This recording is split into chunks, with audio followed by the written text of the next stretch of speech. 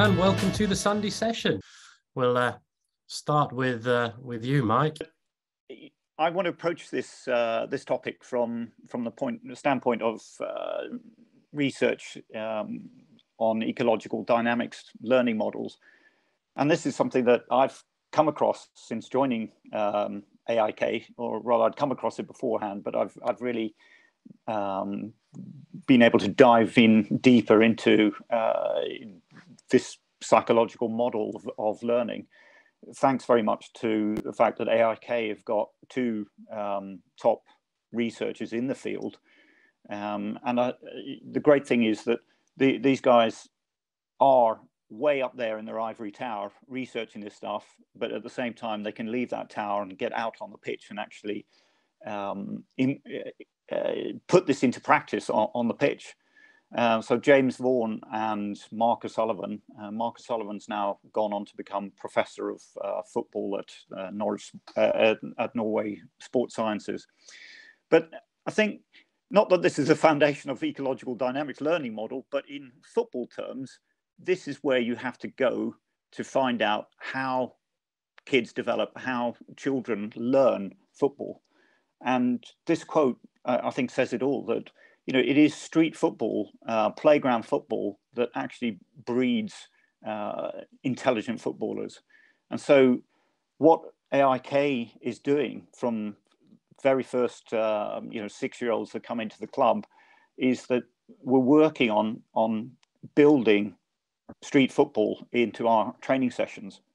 And for me, having worked 4 years at my previous club, Sollentuna, where I've built up a training session plan for all these age groups.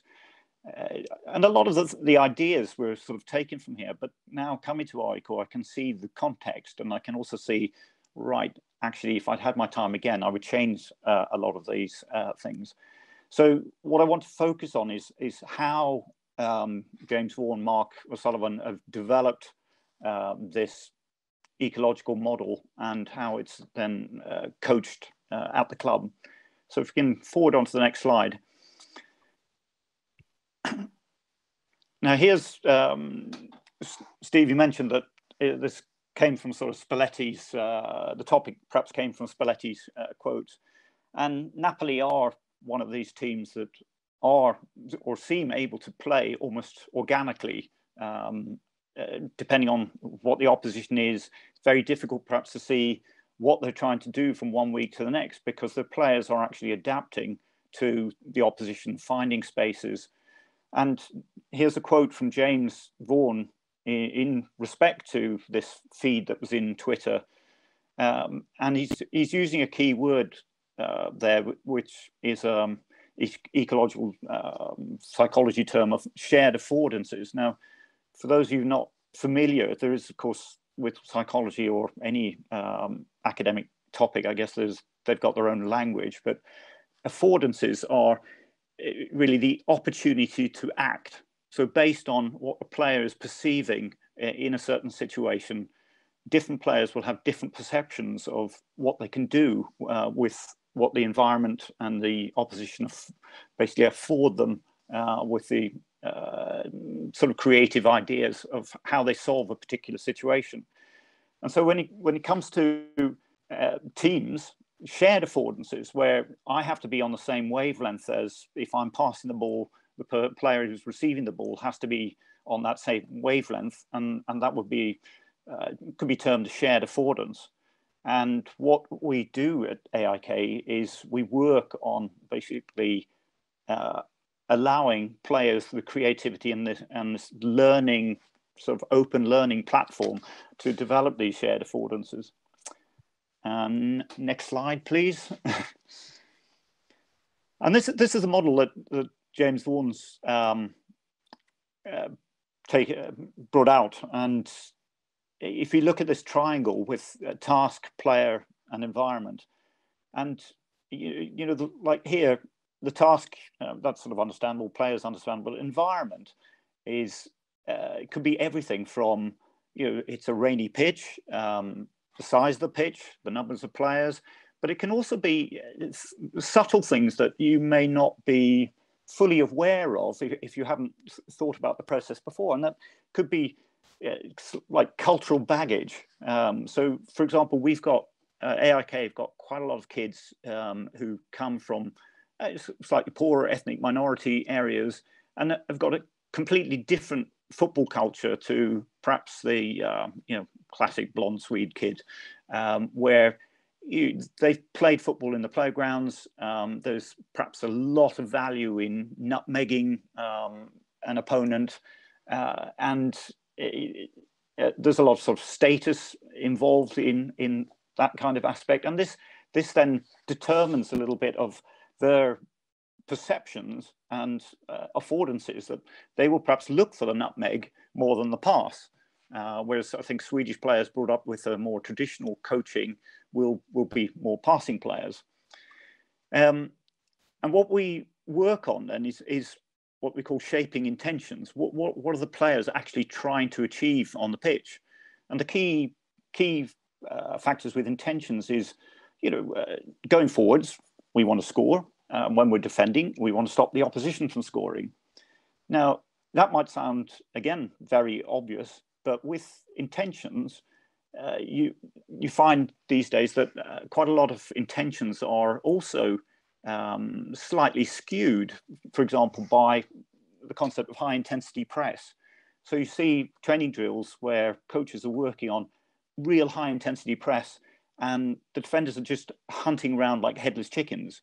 There's no sort of, I am defending this end of the pitch and I'm working from here upwards.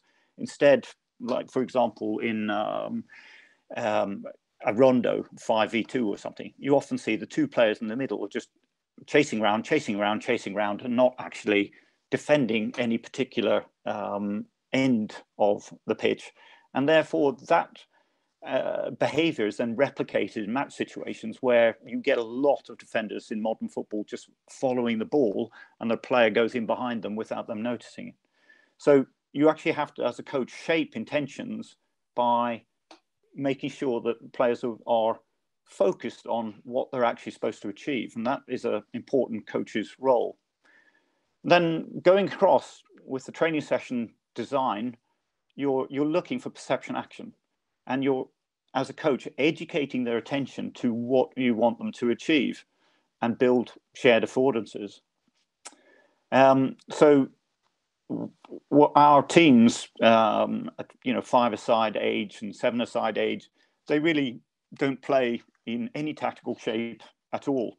They'll just go out on the pitch and solve it themselves.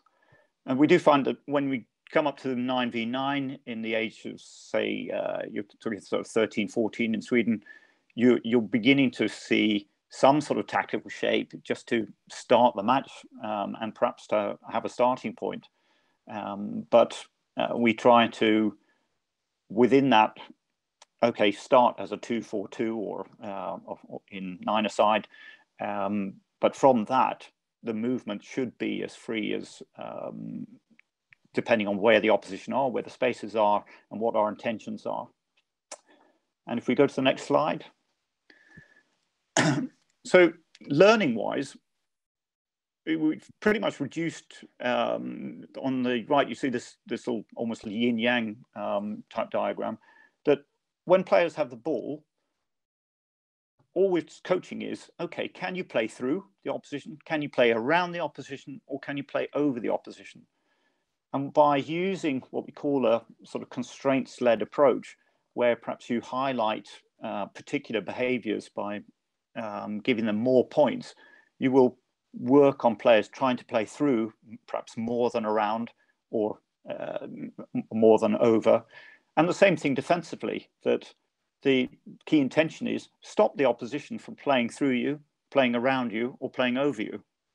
And so all the coaching sessions and the coaching philosophy is built around constraints that highlight behaviors on these 3 points.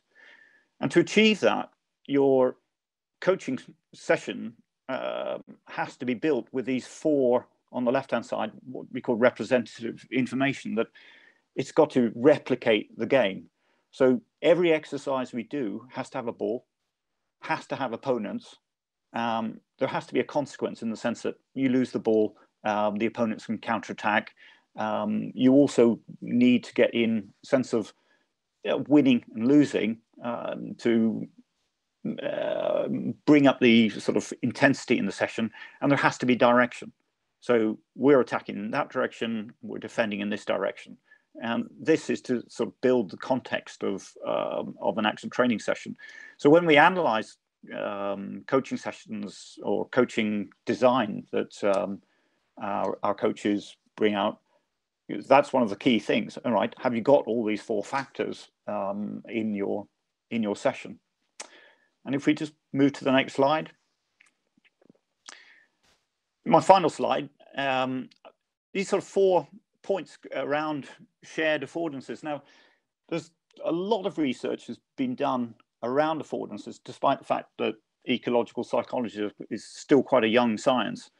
But with shared affordances, there isn't as much research about how teams develop.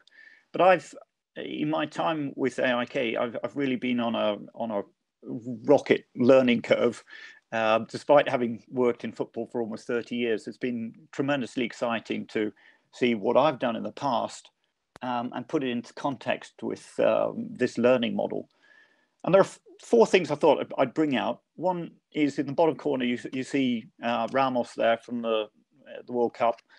And Benfica will always work with their players, will always train in every single position. And I think Johan Cruyff was very much into this, that if you want players to understand their teammates, they need to understand those positions as well. And so for me and for the club, it's very important that, forward should know what a right back's doing or a midfielder's doing in order to be able to time their runs and movements and be able to sort of share that affordance, to be able to think, okay, what will this player be doing? What do I need to do in relation to that player?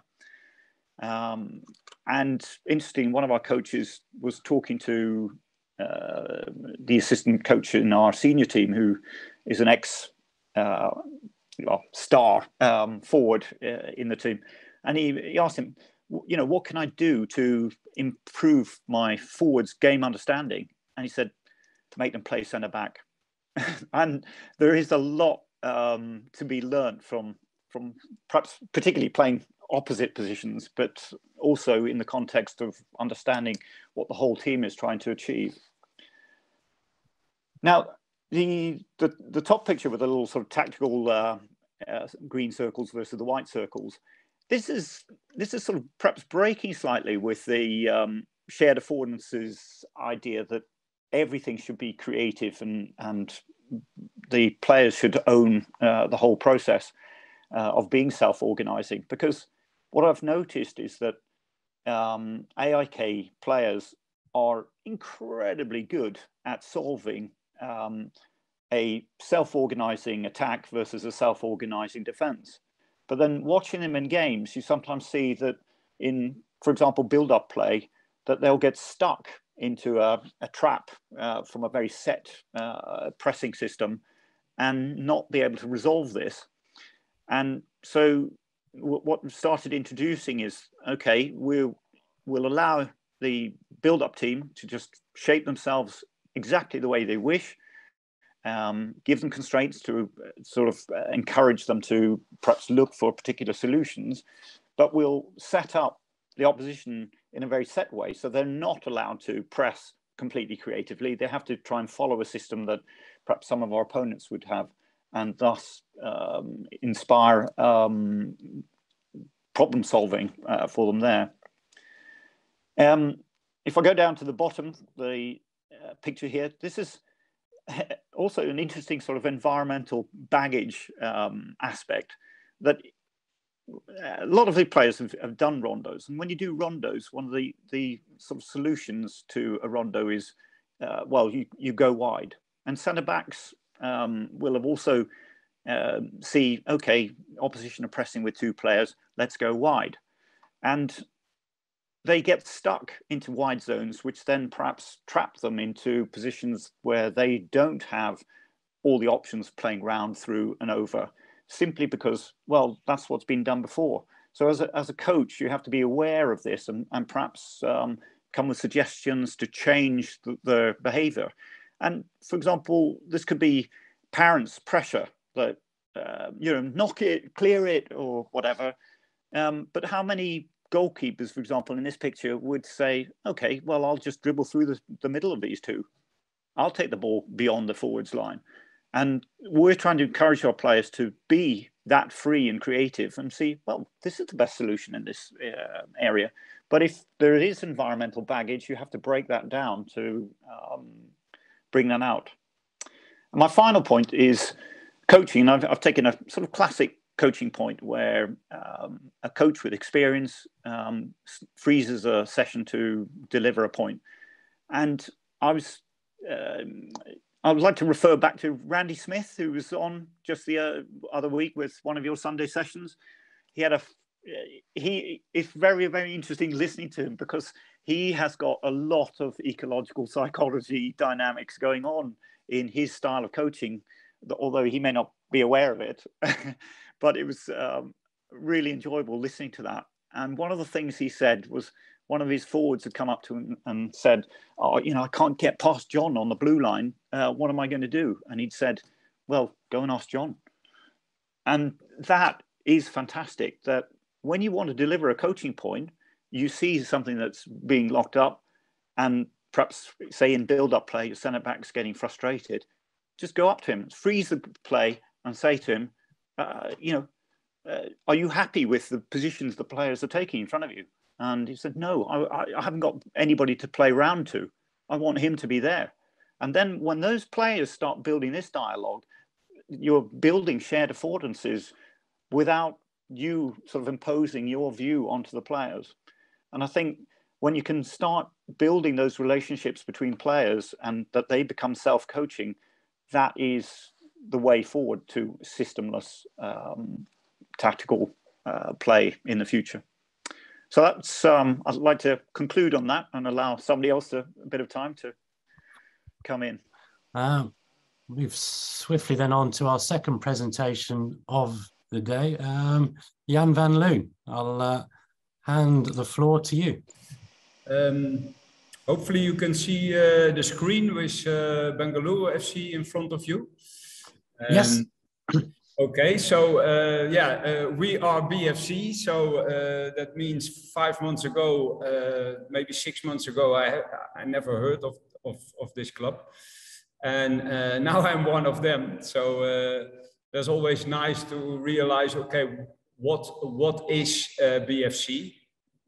And you see a few pictures, you see a lot of championship and high results. And this is the club captain, Sunil Shetty, and he's a real ambassador of football in India, but also in Asia.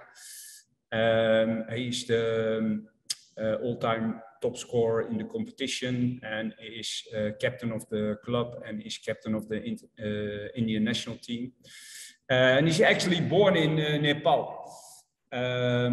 But what I want to say is that he does also a lot of presentations on television about what it means to live a healthy life. He is now 37, I think, and still playing on the highest level in India. So what comes out a lot is that this club exists 10 years from the start of the ISL, and the academy almost 6 years now, so 5.5 years. And the owners first visited clubs in Europe, clubs in South America, clubs in Asia, that they thought, okay, how do we want to build the system? And what I think is interesting also what Mike shared about, you have the academy teams and you have the shadow teams. that that's pretty much the setup of this club. Now, India is a big country, and there are many different languages, and the people don't speak one language. Not everybody speaks English, so that means that yeah, it's sometimes hard to explain it with words. So you have to find ways of a typical way of, okay, this is how football is played. We are BFC. Okay, what is our playing style?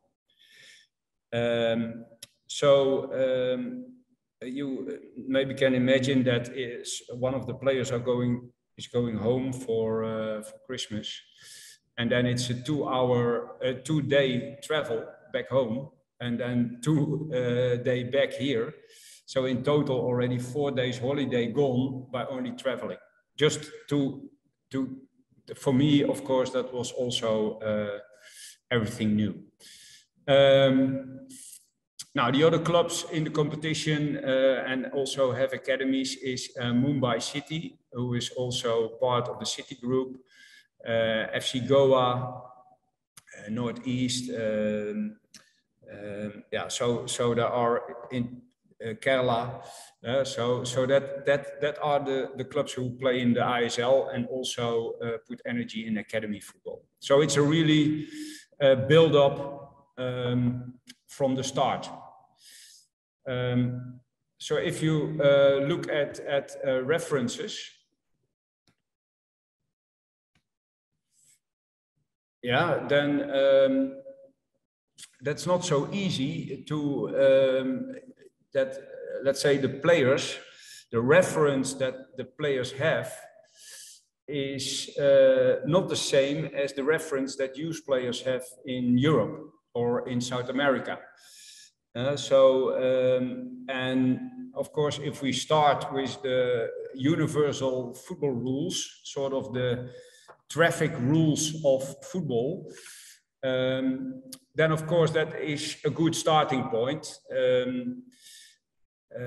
When you try to communicate with players about okay, how to solve certain football situations. And so the universal football rules is that it's always played from one side to another side. So it's always a rectangle where the length is twice as long as the width of the pitch. When the ball goes out of the pitch and you kicked it, then the other team gets the ball. Just universal football rules. And just be aware of that in this country, players and parents and coaches normally don't have the reference of, okay, it means we want to play forward. We want to exploit space in behind or between the defensive line of the opponent. And that is, let's say, the football ingredients worldwide that we are used to. So the cultural approach here is more than that. When you have the ball, you start dribbling till you lose the ball, and the opponent starts dribbling till they lose the ball. And then most of the games are individual actions. And as soon as they pass the ball, it's most of the time to the other team. So that sounds maybe negative, but that's not what I mean. But it's very important that I understand where the reference of these players come from. So the cultural approach is also don't show yourself that much, your qualities. Just be humble and give the ball. Just start dribbling, and when you pass the ball back or sideways. But don't take risk to play the ball forward. Might maybe lose the ball. in my opinion, that the consequence of that is that a lot of training sessions are controlled training sessions. So controlled by the coach, a lot of training sessions that are no decision making, not awareness. The execution of the action is just a technical drill. So now for me, it's very interesting. Okay, what pathway are we going to give those players a certain reference that there is more than just what there is now? If I go to the next slide. So just a little bit, this is our home stadium, a beautiful stadium with a lot of character in it. So it's absolutely beautiful. So what is the role of the coach in that? So how do we create better game understanding when there is a player who was always told by dribbling with the ball is a good decision, and when you lose the ball you just get it back, and then that player of the opponent is dribbling. So yeah, that is what the reference is of a football game. So how do we get better game understanding of exploiting space, understanding space and time, seeing options forward, having the ability to exploit those options forward. And what we want to do that movement from the perspective of the players. And I use the action theory. So the action theory is based on that there is not an ideal technique of passing or dribbling or heading, but every situation requires a certain form of execution. So you have to pick your right tool to solve the football situation, but from the perspective of the player. So that means that it's not controlled training sessions anymore, but a lot of transition games, a lot of reacting games, a lot of visual games of looking for the next option. So not the closest option, but maybe even an option forward. But everybody can maybe imagine if you never pass the ball in behind over a longer distance, and you start doing that you don't have the reference of how you have to hit that ball. Because often it's too short, often it's too long, or often it's totally in the wrong direction, or it's not compared to the qualities of your teammates. If it's a very fast player, or it's maybe more a player who wants the ball in his feet and from there starting the action. So that is all involved in the choices that at the moment we are making to get the perspective of the players better. Now, one of the things that is a challenge is asking questions.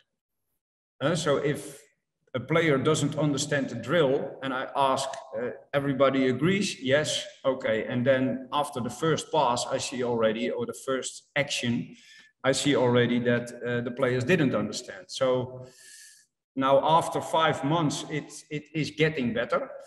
And that is a big challenge for us, for me as a coach, to understand, okay, what is possible and what is still very difficult for the players and the coaches to understand.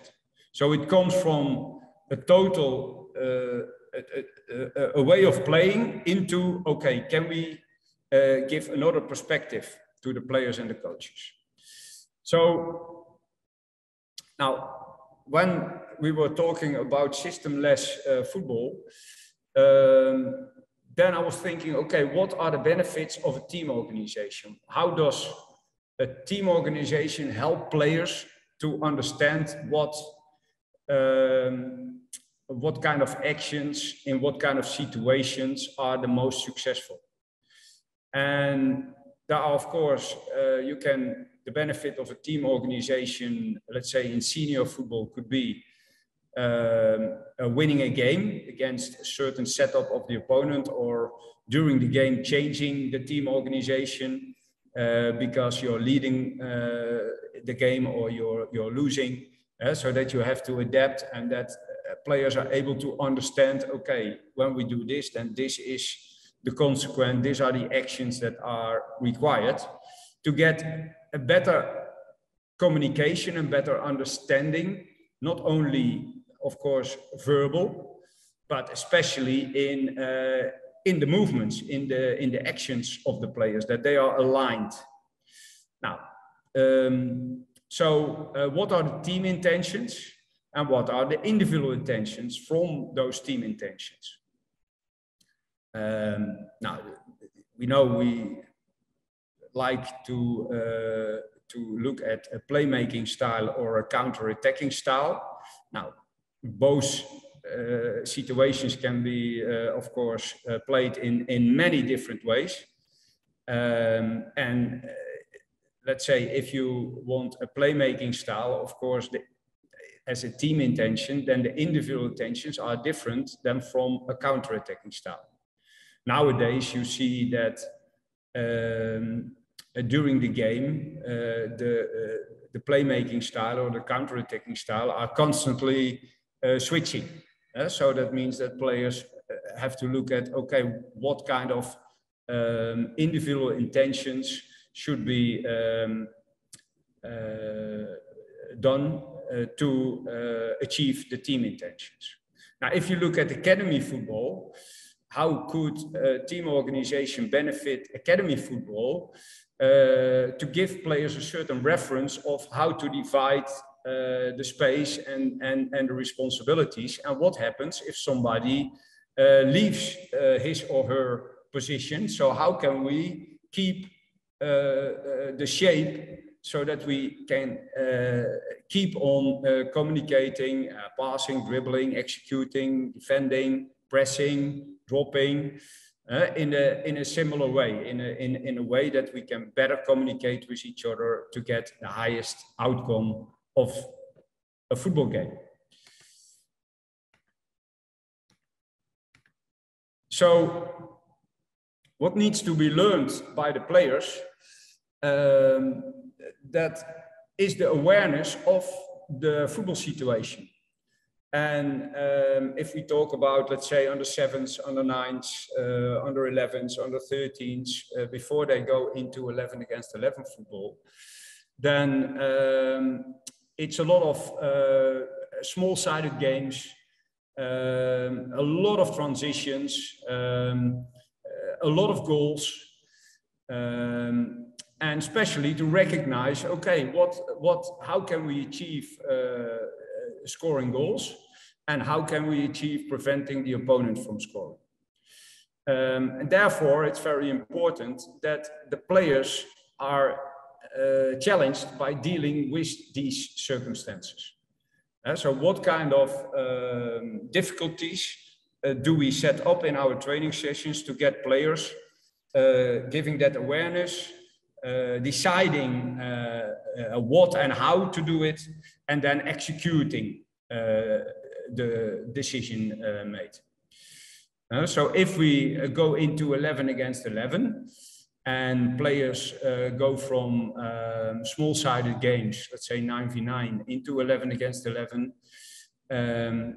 it's still the same, but of course there are much bigger distances and much more space to exploit, but also stop the opponent from exploiting space. So how to get the best result? So how can we win games? And at the same time, how can we do that in the way that our players understand?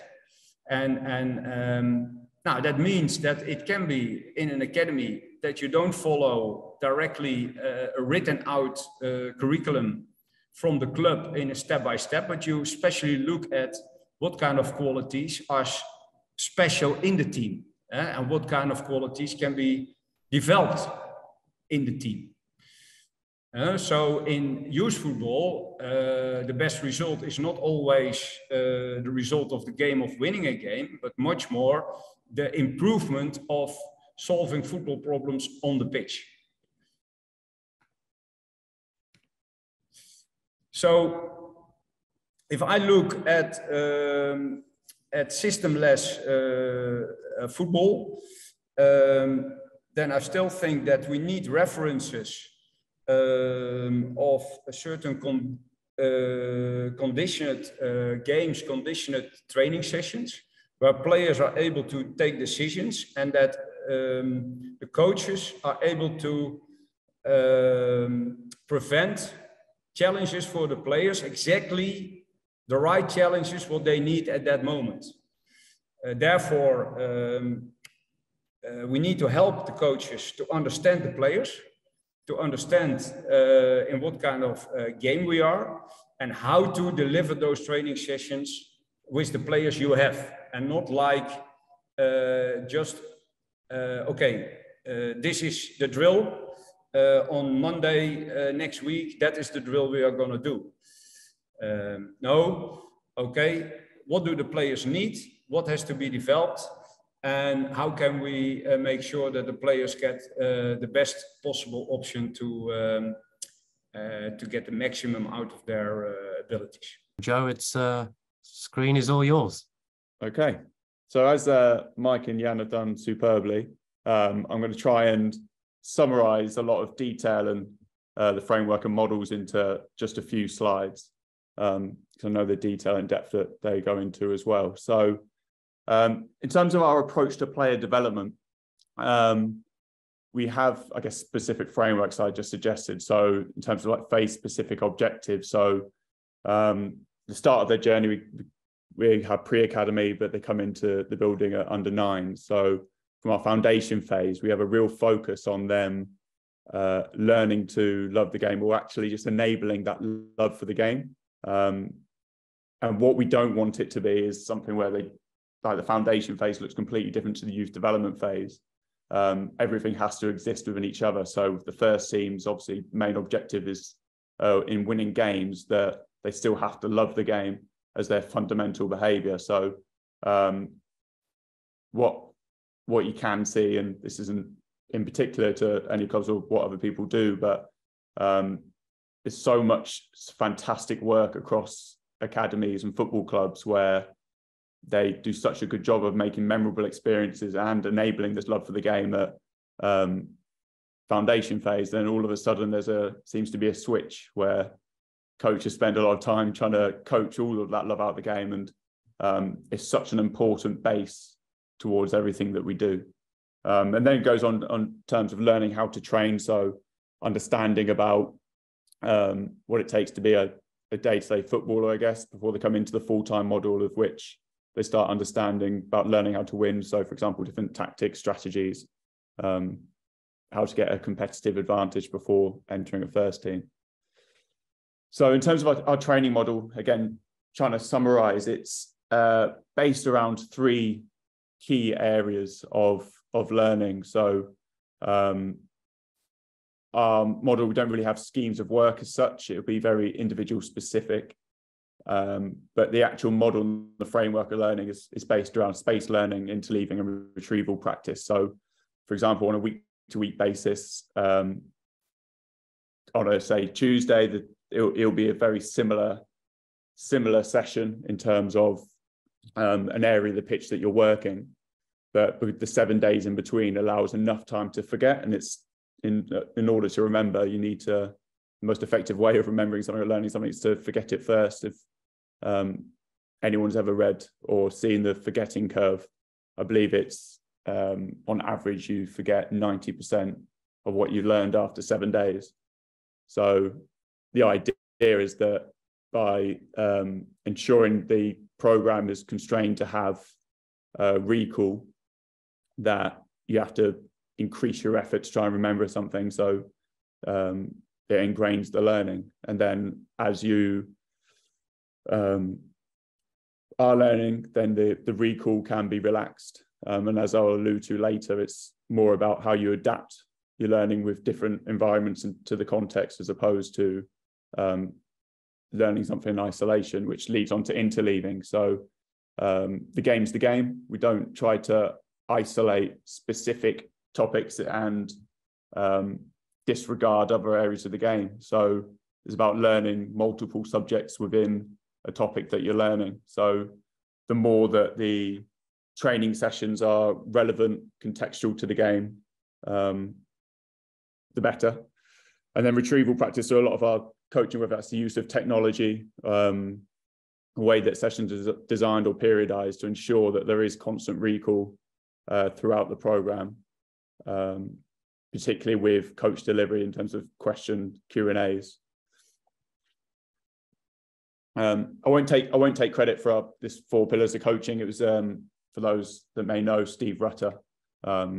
If anyone knows, he's a walking, talking mastermind of coaching. To me, sort of a bit of an encyclopedia of football. So I've tried, tested it, and continued to use it for quite a number of years. So there's four key areas for our coach competency framework and helping players develop. So as I mentioned in the introduction around emotional intelligence, when working in human performance, if you're not able to connect, inspire, and have empathy with your participant, then the other 3 really aren't too important. So that's the absolute number 1 in terms of the type of coach and how you connect with players. And then we work around how you manage your physical and human resources, your subject-specific knowledge, which obviously in our field would be coaching and football, and then obviously how we teach the game. So a lot of work around zonal proximal development and understanding. It's that's Vygotsky's model, if you're unaware of it, basically about what players know and can do with guidance or without guidance. Is that area in between. And as I alluded to before about adaptive expertise, so when learning something novel, getting them to the point where they might be able to do something in isolation. So, for example, you're learning to pass a football. There might be something technical, there might not. It's just basically, can I get the ball from A to B? But as obviously you get older and more experienced, the context differs, and you have to be able to adapt to the context. And to us, that's what's real expertise, as opposed to being able to do something in isolation. So how we go about it in terms of our session building, there's 4 main parts that we look at for a session. So again, considering everything that I spoke about, we talk about priming the sessions, and this can be done in multiple ways. There's no set way that the coach has to do it. So whether that's indoors prior to a session, again, using analysis technology, through it could be cognitive priming, through physical performance. So during warm-ups and leading into sessions, they're just making sure that whatever the outcomes that you're trying to achieve of the session are, that there's a constant golden thread that runs within the session, which then moves on to behaviors. So ensuring that the parts of the practice, or the next part of the practice, is talking about the behaviors that you're going to need to be able to display and use in order to achieve an outcome. So if it's playing in tight spaces, for example, it's ensuring that players are being brave to get themselves on the ball and encouraging the behaviors. So the next part would then be our principles of how we play the game. And then the last part, position specific. I know we'll talk about systemless football moving forward. In terms of position specific, this is based on time and space, but where players are getting regular practice in real game context.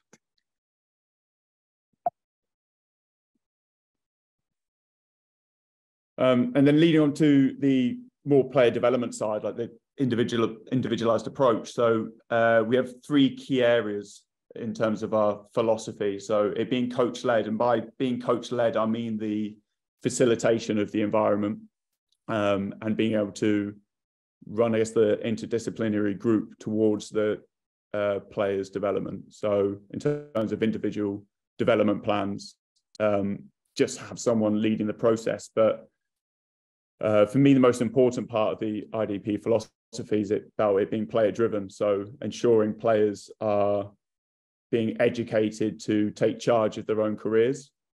As you're seeing far more in first team football, with everything that surrounds them, it's not just playing the game anymore. They have to be able to handle a lot of external factors, and it's about us being able to help them again holistically to be an elite footballer in today's world. But the most important part is about them being intrinsically motivated to improve each and every day. I think we're really, I say lucky, we're privileged is the better word, that I'm at a football club where the facilities are incredible. Provision's absolutely brilliant, and they've got everything that they could possibly need to be a professional footballer. And we see it as really it's for the players to make the most of the opportunity that's given to them, as opposed to us forcing it upon them. And players have different needs. So rather than trying to structure it to make sure that we're trying to throw everything at the player, they almost build their own programs that fit their needs, obviously with guidance and education as to why certain facts might be important. So it might be a conversation later, Stephen, I'm sure, but we built a soccer bot which is around learning the cognitive perceptual action skills. And it might not be for every player, but if players feel like it's going to benefit their program, then we can build a program for them that includes using the soccer bot. And then the final part is about being data informed.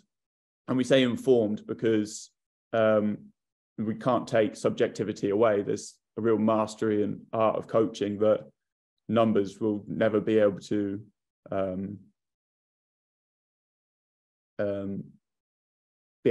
say what's right from wrong, but we do try and use data as much as possible to make objective decisions, so we can say whether players are improving, not improving, measuring the training program, measuring the game model, trying to use it to be as accurate as possible. And even if it's not getting down to the real fine detail of it, you at least narrow the lens of where you're looking. So we talk about where players need to get better.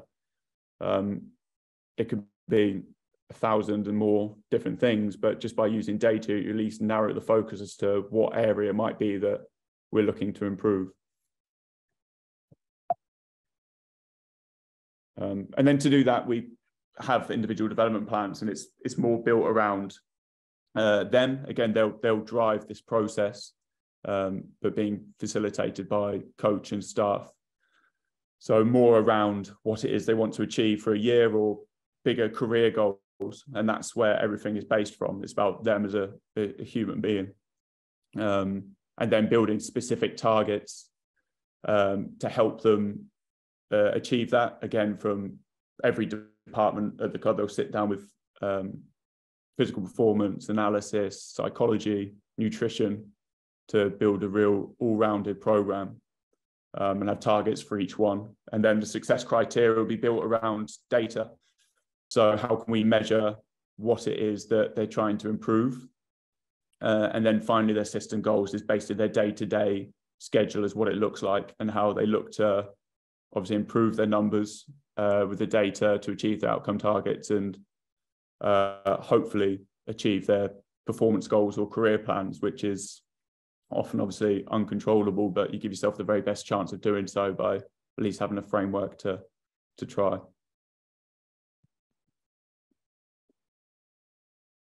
Yeah, so in general, like I said, trying to summarize as much as possible how we look, or at least have frameworks for player development at Norwich. Brilliant. Thanks, Joey. That was a real whirlwind glimpse of the work you're doing there at Norwich. And hopefully it gives us all, from all three presentations there, a little bit of an idea of where each of the guys are at the clubs they're working at, the ways that they're working at. I don't know where we'll sort of start trying to crystallize. I think one of the key phrases that Jan used was like reference points. So I think for our discussion, the reference points is this idea of systemless football. And I guess to maybe crystallize that is maybe, for each of you, what do you actually think? What does it inspire you? What are the thoughts that you have when you hear that phrase systemless football, and how much you know, in reality, in the work that you're doing, how much of a reference point is it in terms of what you do? Is it something that is like, yeah, that is a big light at the end of the tunnel, that's what we're aiming to produce? Or is just, yeah, that's just one way of looking at things, and we may tinker with it, but we have many other views on football that we also bring into our ideas on player development? Well, Joe's gone green first. I'll, yeah, Joe, if you want to jump in there first then and lead the way. Yeah, I mean, it's not, for me, systemless football, it's not a new concept. Everyone can obviously do a bit of research. I think it was first recognised, I guess, Hungary, I believe, in the 50s, and has continually sort of jumped back. You can even argue around positional play being systemless, if you like, with Ajax and Cruyff. And it's something that you look back again to invasion game principles, so around create, maintain, exploit space, restrict, predict, deny. That's the first things that you're learning as a child. And does it really change? It's only, I guess, in recent years, or I guess a few decades, where they've tried to make things more organised with real specific instruction, I guess, more for the ease of and clarity of messages you get across. And we've moved away from more principle-based football. It wasn't that long ago, Ralph Rangnick said about, it is about principles, and systems are just the steering wheel for the way you play the game. And you hear more about principles here, like Pep Lijnders talking more about principles as opposed to systems. You look at other sports as well. So basketball, for example, very traditionally, it would be the centre would be the tallest person possible that stand under a basket. But now centres can dribble the ball, they can shoot. People are far more athletically balanced, if you like. You get point guards that are much taller than what they were as well. So I can only see football really going the same way. And I know it's getting a little bit more hype, even if it's not something that's new. But you see hybrid systems, you see players playing 3 or 4 different positions within games. So when I spoke earlier around adaptive expertise, that's exactly it, that they have to be able to play the game through principles to the context of and the environment that they're playing within, as opposed to having a narrow mind, I guess, or narrow focus, because you end up actually missing the game and you're too focused on what it is that you have to do, as opposed to the real basics of what invasion games are. I'd like to continue on that. I think Joe's absolutely right that the sort of idea of systemless football has existed. I read a lot of sort of history biographies and things like that. And Graham Souness's biography, now for our viewers, I'm not sure how many people know him other than perhaps Sky Sports expert or planting a flag in the middle of Fenerbahce's pitch when he was manager at Galatasaray.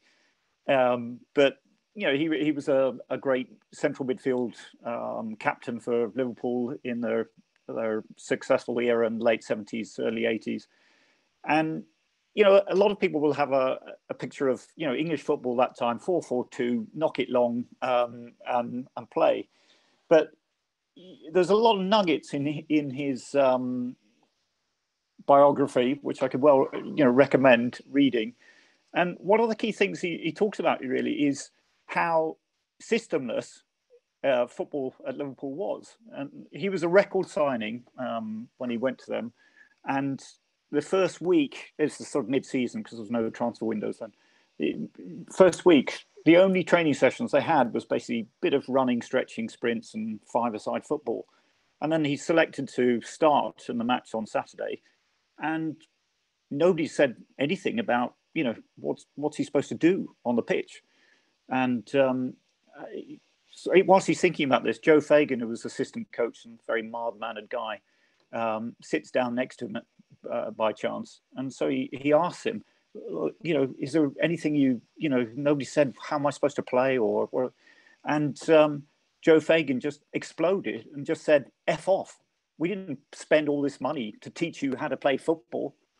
And that was the expectation, because players in those days had grown up knowing the game inside out with the way they learned by just playing football with their mates in the park, little pick me up 5-a-side, 10-a-side, 13-a-side, different ages, and you learn skills. Like if you were 10 years old and you're playing with 15-year-olds, you learn fast what it takes in order for them to even want to pass the ball to you. So how not to lose the ball, where can I play, etc. And I think this sort of knowledge has disappeared a lot from kids these days. You know, if I see kids outside of fixed training sessions playing, what are they trying to do? Take free kicks or trying to hit the bar, and you know they're not learning the game. It's not jumpers for goalposts and to use that quote taking place anymore. So we, as clubs developing players, we have a huge task on our hand to build this game understanding into the way we design training sessions.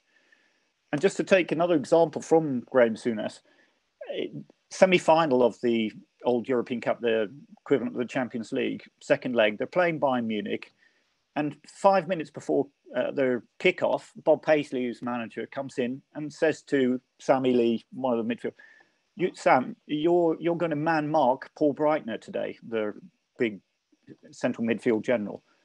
And they'd never, you know, in the 7 years that Graham Souness was there, that was the only tactical instruction he ever received. They hadn't worked on it in training or anything. And the players just adapted. And sure, yeah, they got through to the final.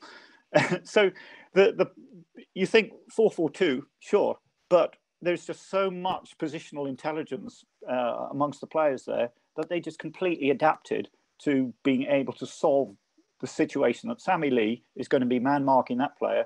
What impact is that going to have on my positional relationships with all my other teammates?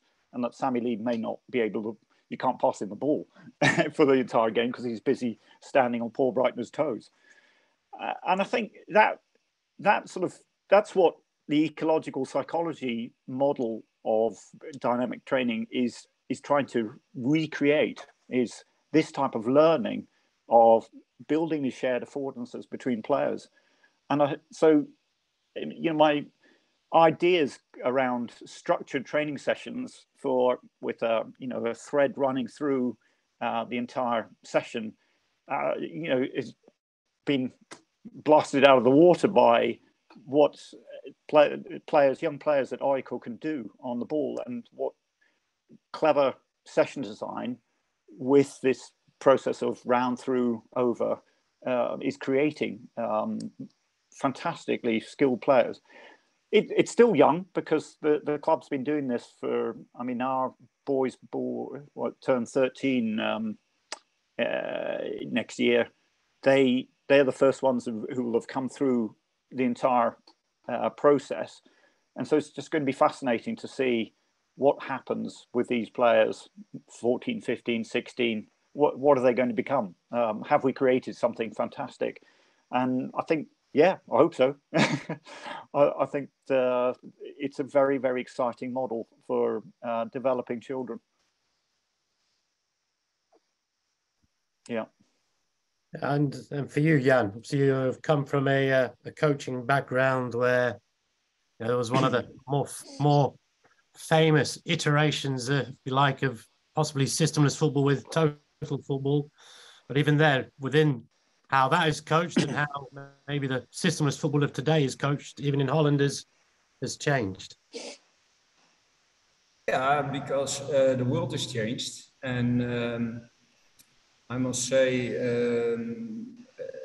at the moment in India, because every presentation I heard, of course, you also look from the perspective of what I am doing here, is not making a copy of a European or a certain club into this club. I really want to look at, okay, what is here, what are the qualities here, and how can we take ownership for the players and the coaches to drive it forward. So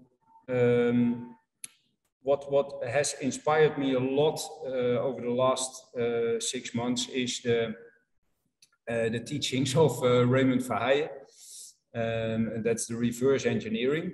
So that is a process of asking the players on the pitch, okay, what is this situation, and how did you come to a decision? And so was it maybe a technical problem, or was it an inside problem, or was it a communication problem? And what I experience is that these players have much more knowledge about football by playing FIFA, watching football, because that is available from all over the world, here also on television. So they have a lot of tactical awareness in knowledge, but doing it themselves, that is still a bridge too far. So I've almost always worked in senior football, just a short moments I always worked in academy football and just a few times in senior football. And senior youth football is not, let's say, a small version of senior football.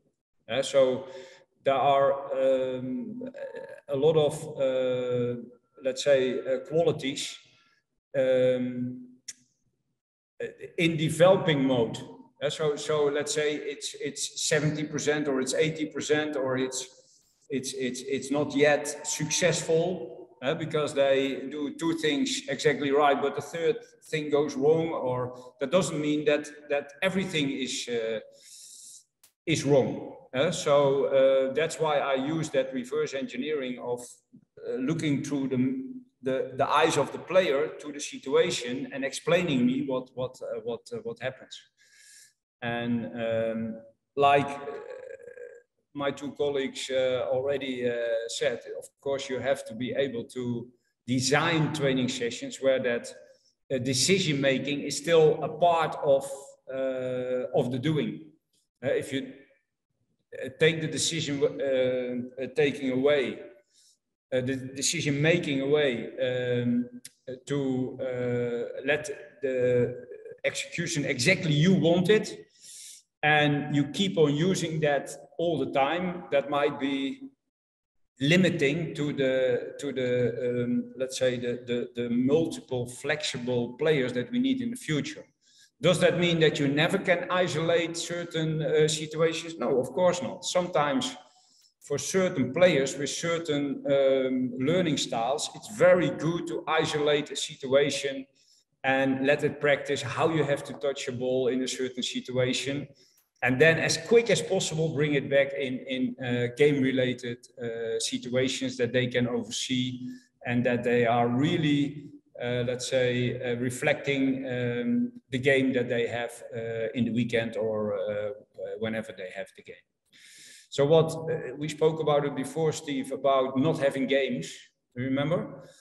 That in India, there are just tournaments because the distances are often so far that when you want a level opponent, you have to travel a full day before you are there.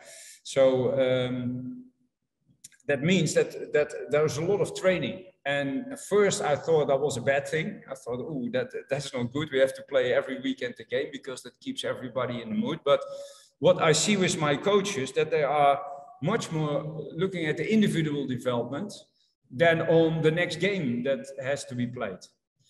And every time when there are games, then I see that the coach directly goes back into preparing them in systems and patterns and control. And when this happens, then you have to do this. So yeah, it's interesting for me also how the coach development is. So what kind of steps a coach has to make first before the coach can do the next step. So it's not only systemless football as a discussion point of what we see nowadays in international football on senior level, but also how can we help our coaches to understand that it's sometimes better to let control go, but still understanding what kind of decisions are made by the players on the pitch. So that is at this moment where I'm standing in India, and now at the end of this week I go for a Christmas holiday, and then start of January I think I had enough time to reflect and to look what kind of pathway we have to go on with. That's my approach. Yeah, there's a few points there, Jan. I think the sort of the coaching the coaches side we'll put aside, I think, for a little bit later in the discussion. I think the idea there that you brought up, that obviously you're not playing games, so you're just looking at the individual development. So there's less of an idea on this is your position and this is how you play your position. And I'd bring in Joe at this point. So I noticed in your slides, you touched upon this idea of position specifics. So just wondered how those two sides go together. If you're looking at players being adaptive and being able to play in all areas of the pitch, and how that fits in with this model of ultimately when we get to a certain level, you know, the first team still plays with a right back, a left back, centre halves, midfield, centre forward, right wing, left wing, etc. Yeah, so I guess the younger age groups, and all the way through, I guess, the players, they basically can, on the whole, they're best at either stopping goals, creating goals, scoring goals. And at younger ages, you want to expose them to all of them as much as possible till they get to a point where they're probably going to be better at one of the three. And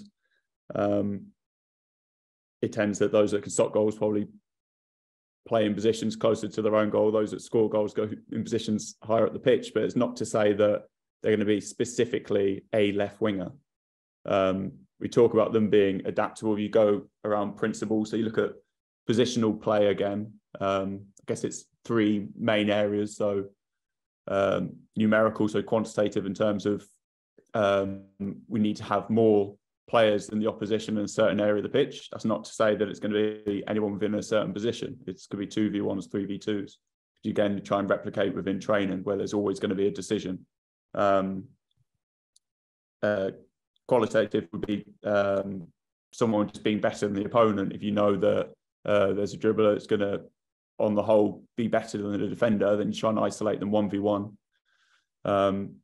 And then just through the positions own time and space. So if they're taking up good positions on the pitch, can you try and take out players in the game? So again, it's all principle based as opposed to you're playing centre back, role specific techniques. You're just going to overlearn like one position all the time from the younger age groups. But I think as time goes on, you do find yourself being better at one of those three things of stopping, creating or finishing. So you're going to be more exposed within training and games to playing those positions the closer you get to a first team environment.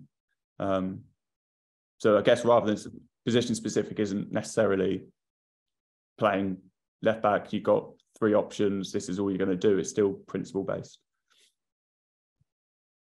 And on the back of that, Mike, you sort of, like you say, you wanted to, with the shared affordances, then you're looking at still playing players in a position, but understanding what are the various needs of players playing in a different position. So there's that understanding within the team when they're playing together that, right, if my right back's got the ball, this is what he needs from me. I'll mute myself there. I mean, absolutely.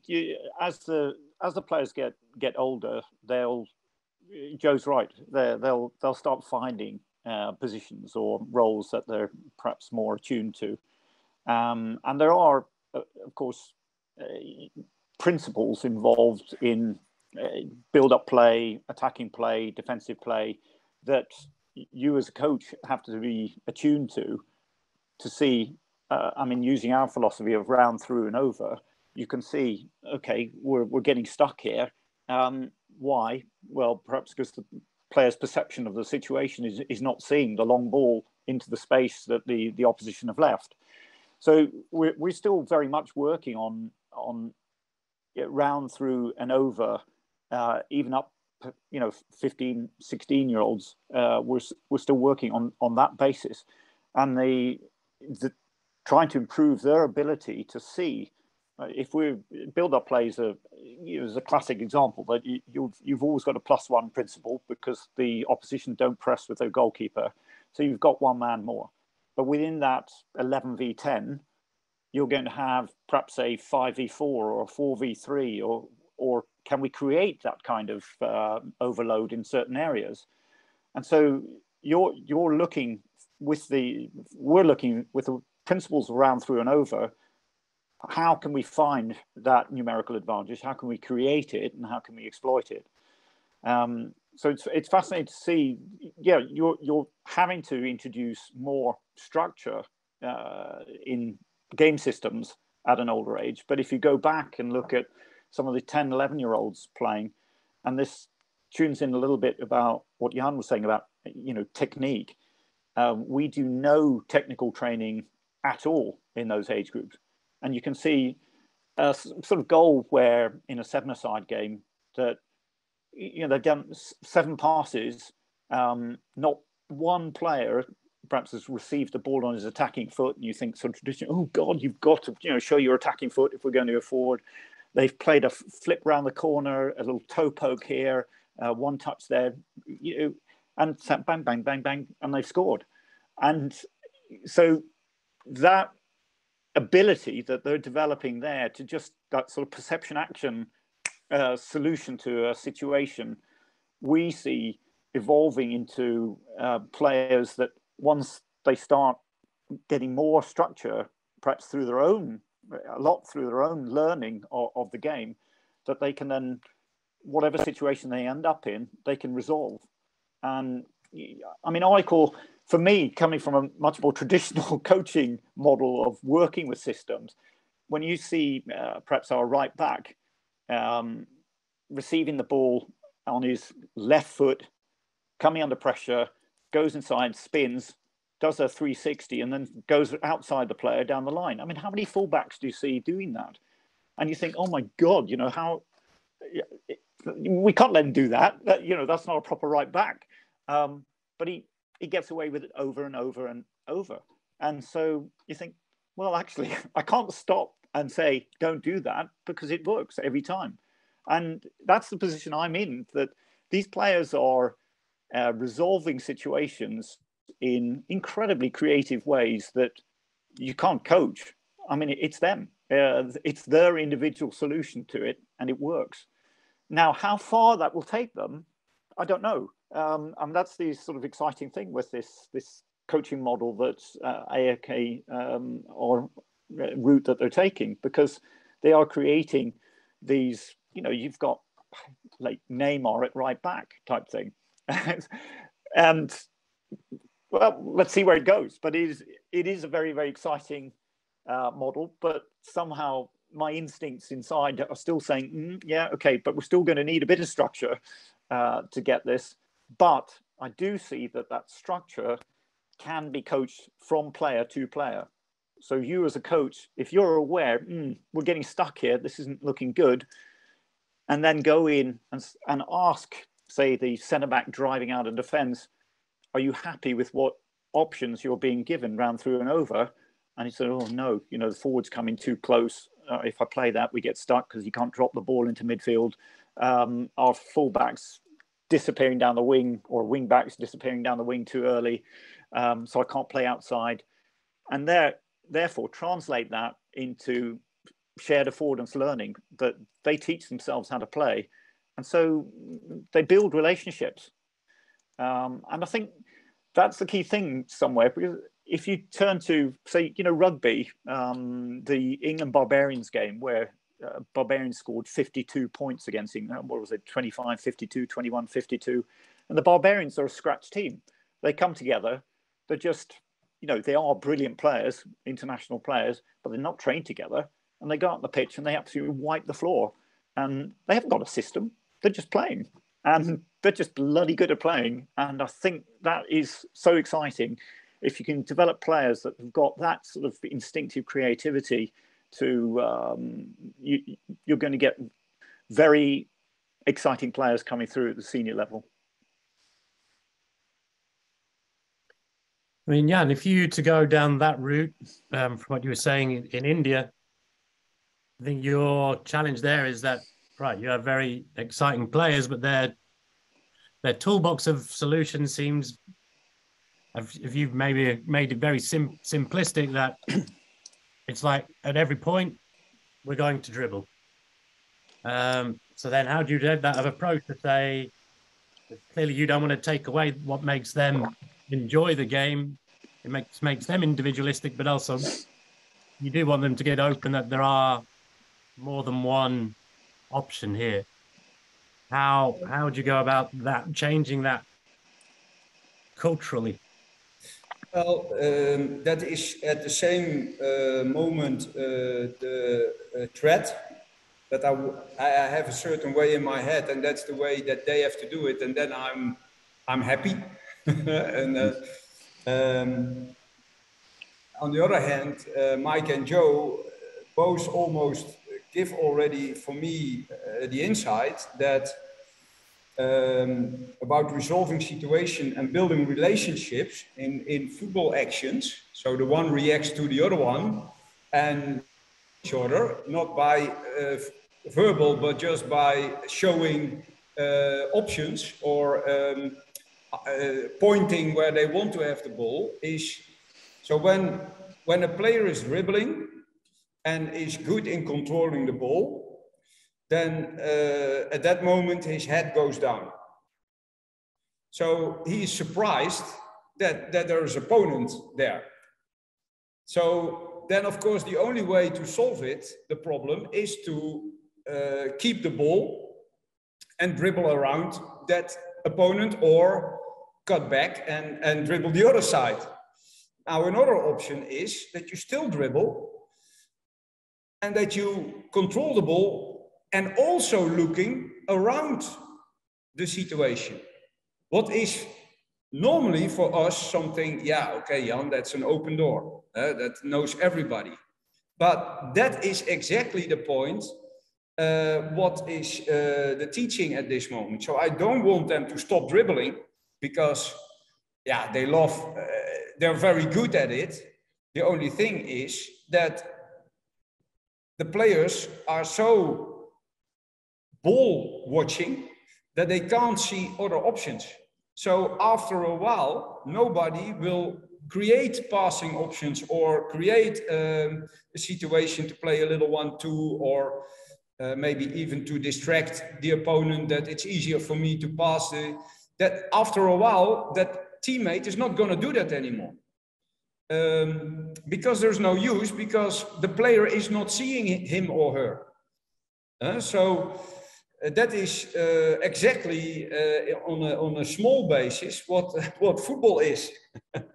So that you have that principle of like if we take the through them, around them, or over them, you can only do that if you are aware of the situation. If you're only aware of the ball, then of course, yeah, you will end up in trouble, and then you solve the problem, and then you maybe the ball goes to the opponent or to a teammate, and that player solves the problem. There is no togetherness in that. So for us, the most important is that every training session goes about awareness, has to do with what kind of situation do we have. Be brave. Be brave to drive into a defender, but at the same time look for options how to solve that. So your teammates are going to give you solutions, give you passing options, give you the opportunity to play a little 1-2, or that the defender is distracted to cut off that line that you can go on your own. Yeah, that is the pathway we want to go in attacking. Defending, it's exactly the same, ball watching. So not seeing that there is an opponent running in behind your back and go one-on-one in front of the goalkeeper because we didn't cover that space. So that is the threat for me is that I want to copy my last experience of my last club and that's not realistic for the situation where I am now. To get that trust of the players and the coaches here, I have to start where we are good at. And a very interesting comment that Simon wrote, that's now already a month ago, but that he was still figuring out what sort of the solutions were of the playing style that in the ISL is played. And that is exactly, so we chat a lot about it. What kind of experience and sometimes disappointments he has, but I have the same struggles sometimes. And then the biggest threat is that you start controlling and you put patterns in and you're going to dictate and you're going to shout at players. Yeah, that is of course the old way, and in my eyes that will never be successful for multi-flexible players who can let's call it systemless football, but that they understand what has to be done in certain situations, attack or defense or transition.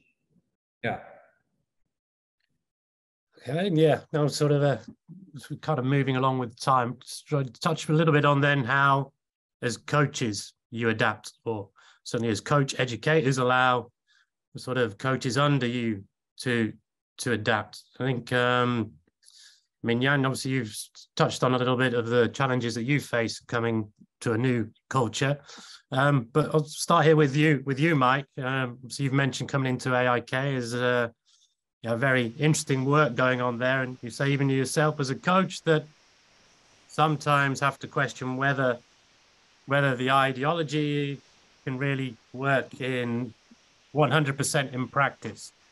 So where you've come in, where have you found those challenges where you may find little blocks yourself, and then to understand how am I going to deal then with coaches who may have similar blocks when it comes to working with this new ideas of shared affordances, how that working with constraints led approach, how that works in practice.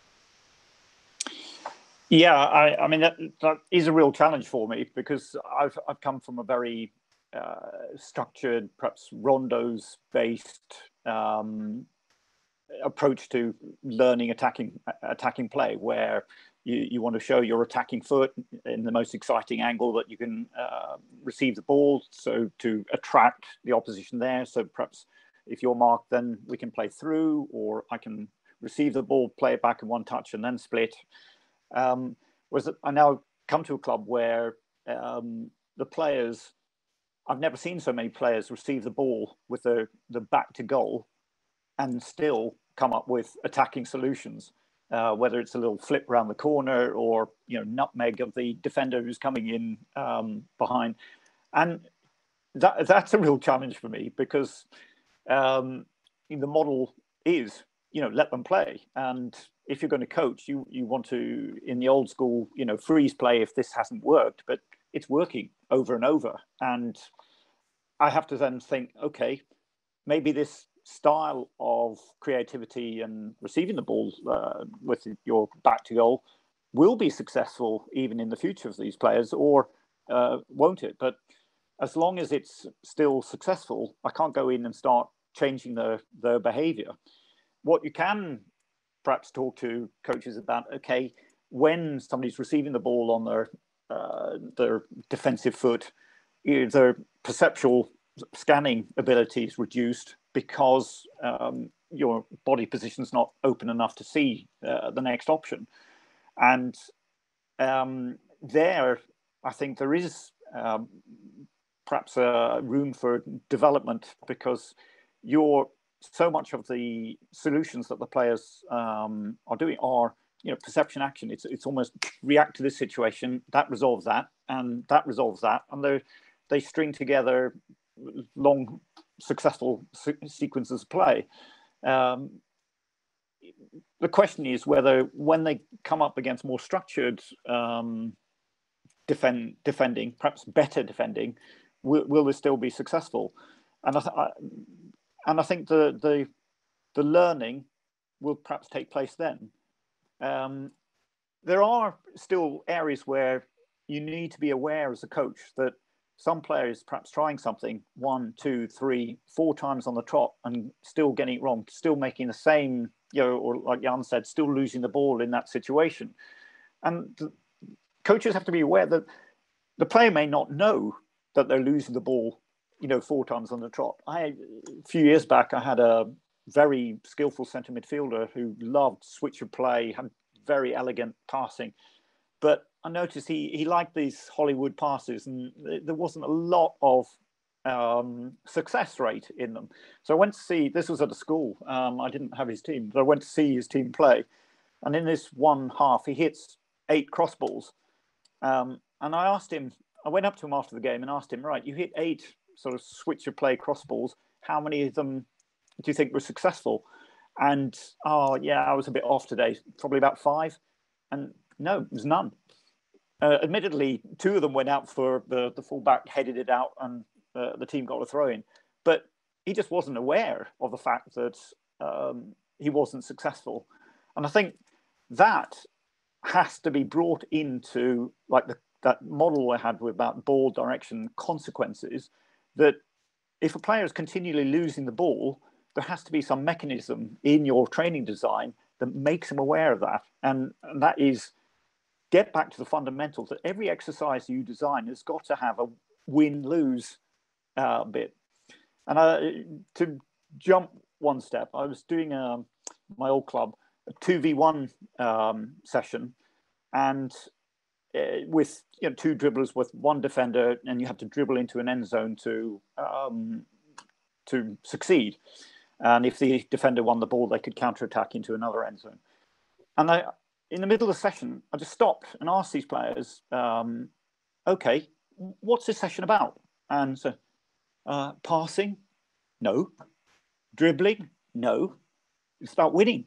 And I think that is the key thing, that if you're doing a 2v1 drill and they don't realize that they're actually succeeding, no learning is taking place. So you have to have this sort of win-lose idea the whole time. And I know, especially with kids football, they say, oh God, it shouldn't all be about winning and losing. But there has to be an awareness of, if you just are sort of say, oh, great, 1-2, they're not going to learn. They're not going to use that appropriately in matches. And with this one team, I noticed that it was a girls, I think 10-year-olds. They were playing 1-2s all over the pitch, and suddenly ending up with the quarter flag and going, what do we do now? So they were using it completely inappropriately. So if you design your training sessions with this sort of, okay, we can win in this way, you create players that are, oh, how do we win this? And that is going to create players that can really think on the pitch and find these spaces that evolve and manipulate them. So it is very interesting, because I think if you look at Graham Potter at Chelsea now, one of his games against, I think it was against Brighton, and after 30 minutes or 35 minutes, he had to make a substitution because he realised that actually perhaps the spaces that Brighton were offering up and the way they were pressing and closing down their system of play meant that, oh, I've got my tactical planning completely wrong. I have to make a substitution. So I don't think, I haven't followed enough, but I don't think Graham Potter would have to do that at Brighton. So he's still in a process at Chelsea where the players are becoming much more tactically flexible because he's introducing new systems and ideas each week to them. But they haven't got to the stage where, for example, in the game against Brighton, that they could themselves solve it without him having to impose a tactical substitution. So it'll be very interesting to follow his progress, whether you get to the stage where instead of having complete tactical flexibility in the players, which is admirable in itself, like Pep Guardiola has at Manchester City. 1 week we'll do this, next week we'll do this to tweak the game to win it. But that's coach imposed. Can we get to the stage where that tactical flexibility exists within the team, that they'll see, oh my God, this isn't working, let's do this instead.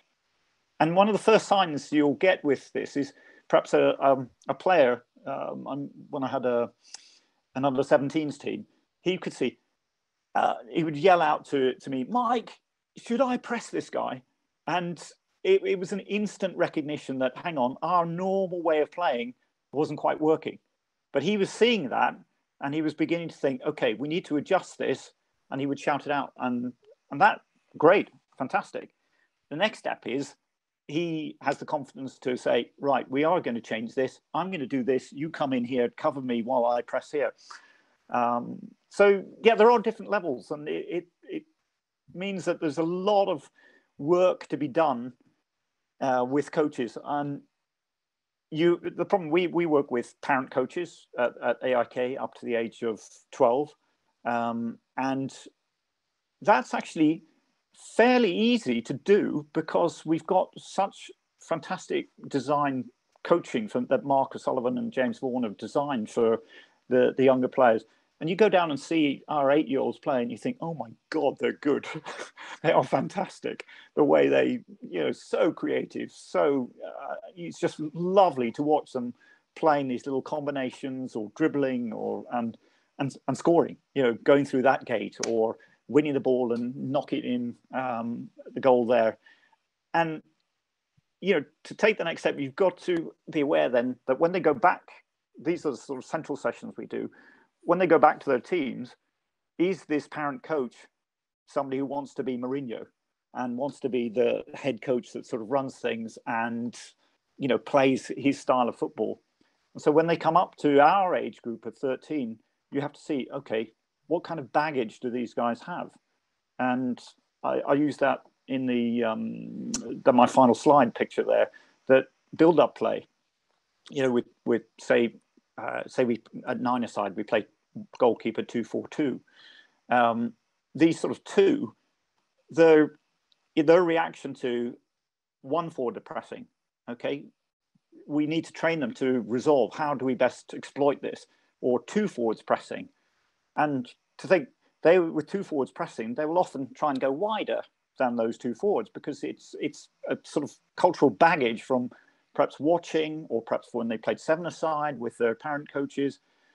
And we need to then expose them to, right, now, today, in this session, why don't you try play inside of those two forwards and see what happens?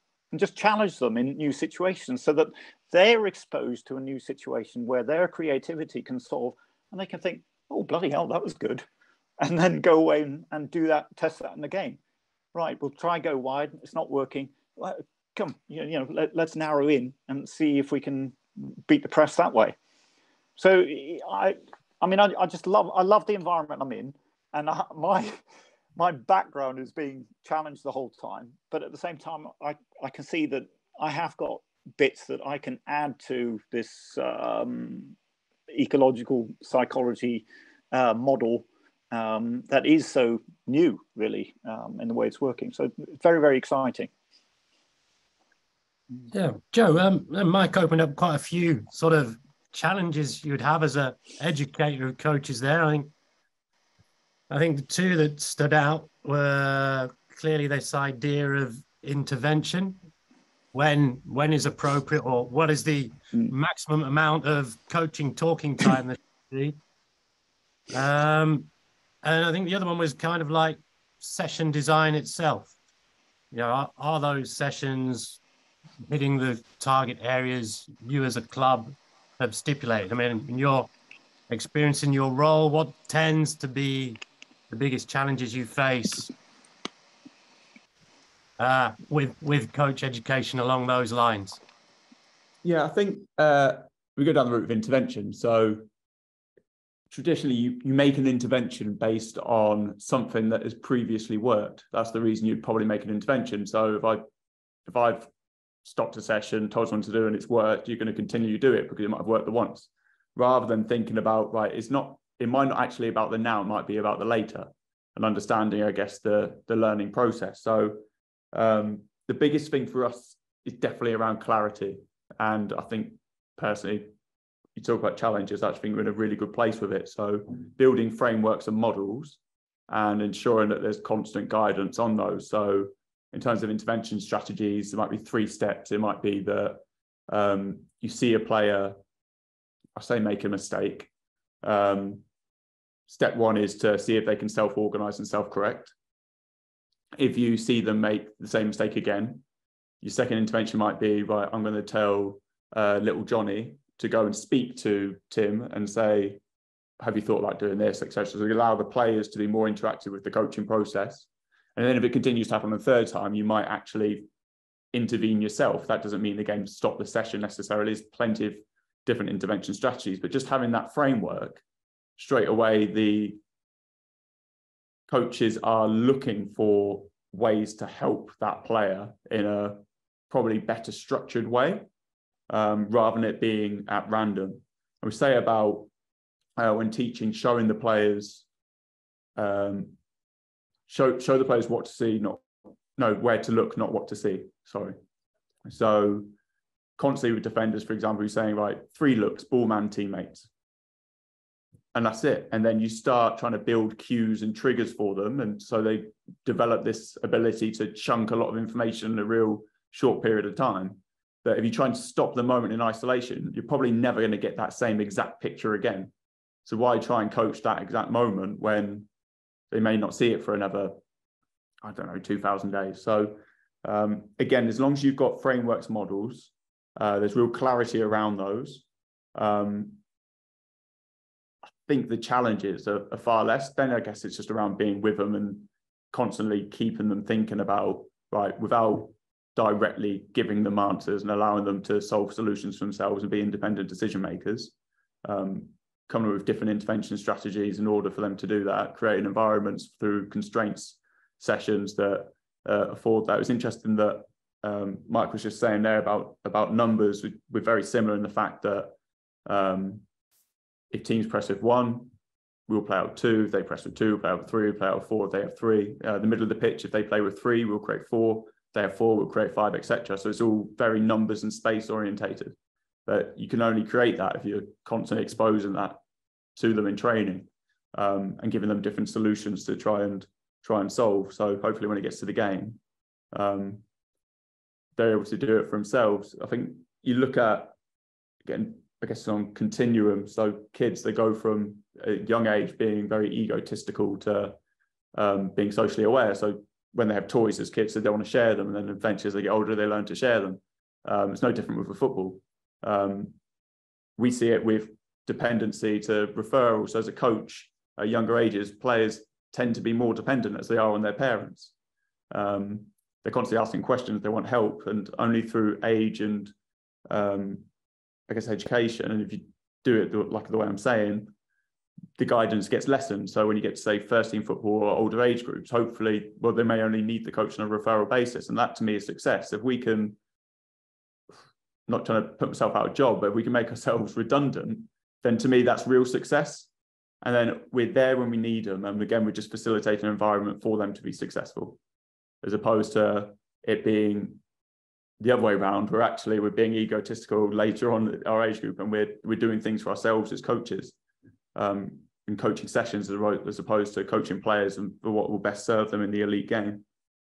Well, that Jan, if I try and see how my ability to recall is, I think it was something along the lines of, you mentioned earlier, in sort of coaches getting out of the way, which I think is what Joe is referring to there. It's how do you help coaches to get out of the way?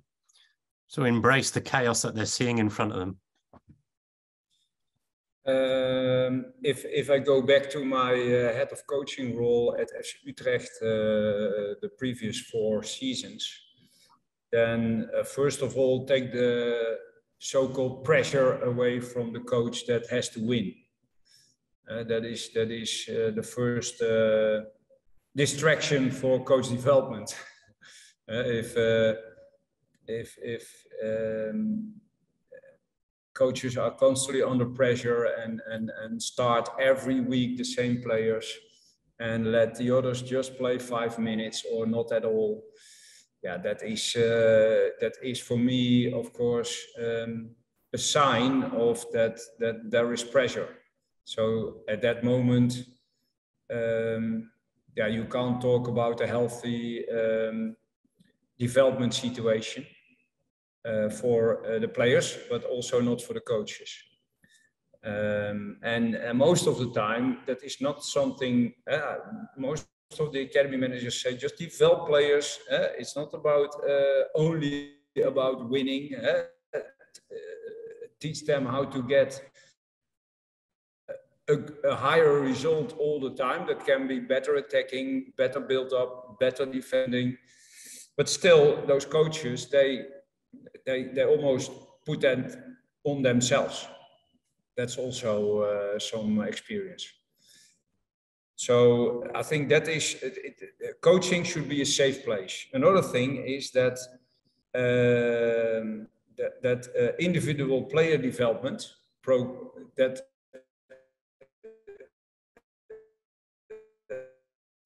everybody asks for what is the pathway with my son or daughter. And I experienced a lot of times that